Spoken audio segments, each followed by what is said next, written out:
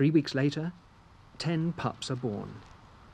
Litter size in lab rats is generally more than their wild cousins, but like them, the litter can be fathered by different males. Females make attentive mothers, as virtually no care is provided by the males. Pups are born blind and hairless, and will be dependent on their mother for several weeks. They are at the mercy of predators, and that includes other members of the colony. Infanticide, though not frequent, is widespread amongst mammals. Many instances of infanticide are attempts to limit competition.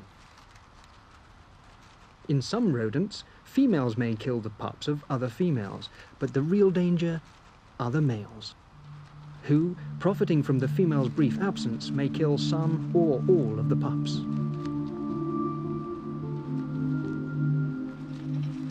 This infanticidal male is probably not the father of this litter, as males are less likely to attack the litter of females with whom they've mated.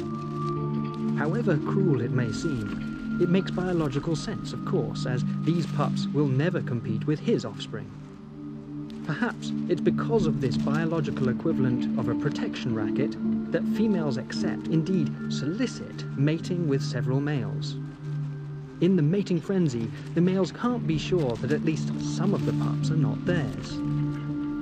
The ruse appears to work, as this was the only incident that we observed during the filming.